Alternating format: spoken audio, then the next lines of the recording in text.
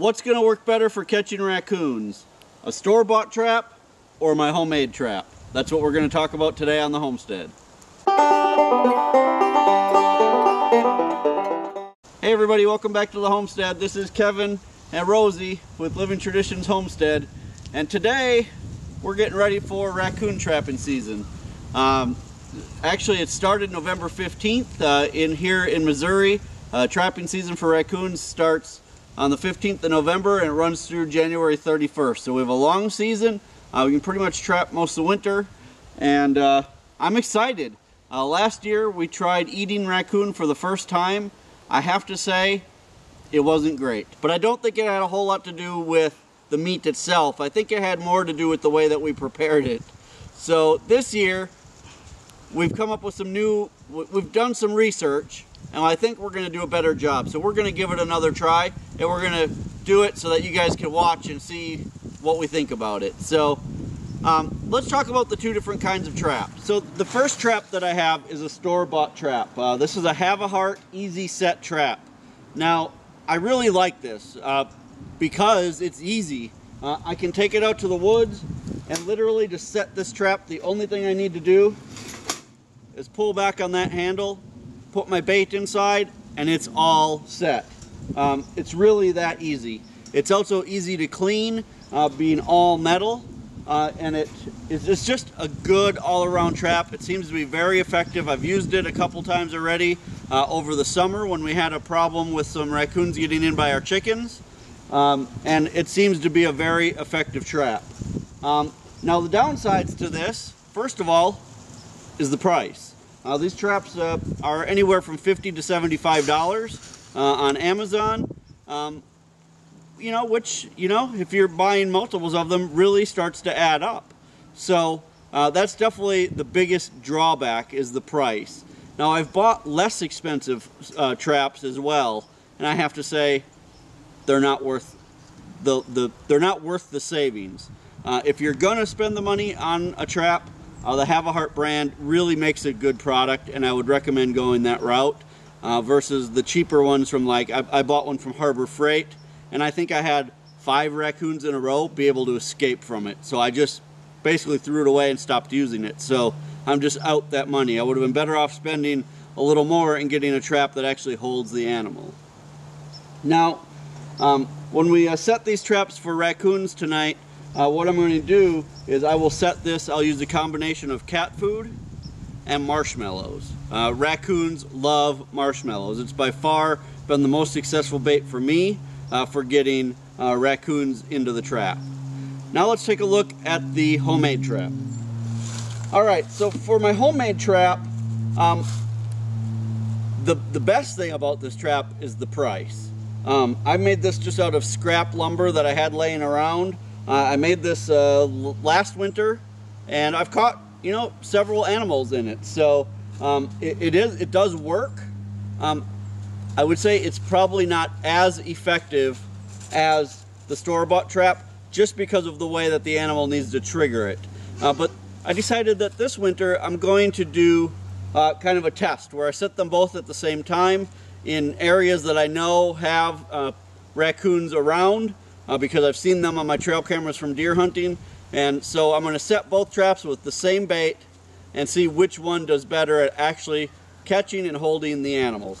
Let me show you how this homemade trap works. So it's basically a box that I've made out of 2x2s and plywood.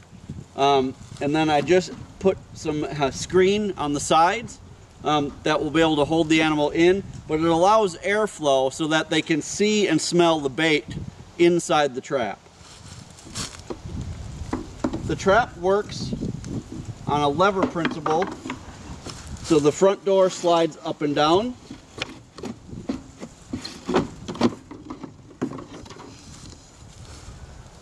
And I have a stick you can either make, or if you're lucky enough to find one that's the right size, you can just use a stick that you find. And basically this stick will hold that front door open. And then here in the top of the trap is a hole. This other stick goes in that hole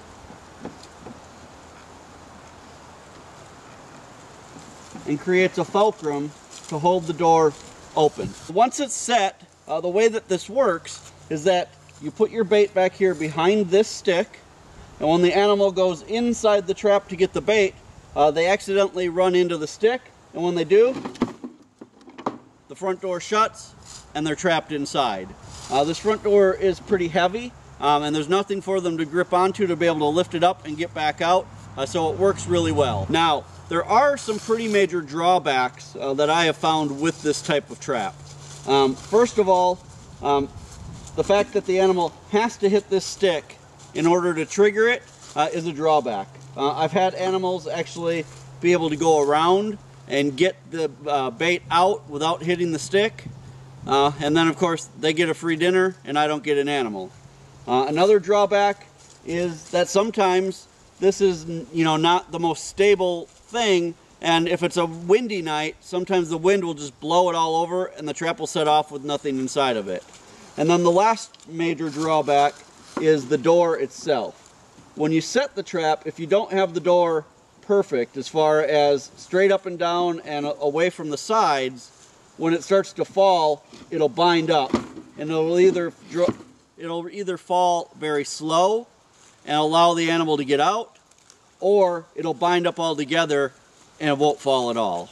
But like I said, this trap cost me basically nothing because it was just spare parts that I had laying around.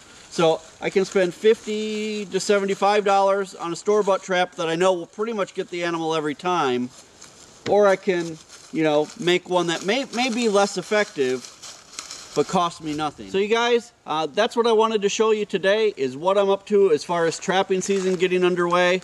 I'm going to set both of these traps this evening. I'm going to put them again in areas where I know that I've seen some raccoons, and that way we can hopefully get a true test of which one is more effective. I'm going to film over the next week. I'll film myself going to check them each morning, and I'll post another video next week with the results of which one has worked out better. And then, assuming we at least get one raccoon over the next week, we'll be doing a video on how to prepare and eat a raccoon. I know that's scary for a lot of people, but again, I think we've got a better idea this year of how to prepare it, and I think it's going to be a good meal for the family. You guys, I hope you enjoyed this video. If you did, don't forget to hit the subscribe button below. If you have any questions, or if you have made similar traps or have experienced trapping, or leave a comment below, I'd be happy to chat with you. You guys, until next time, thanks for stopping by the homestead, and God bless.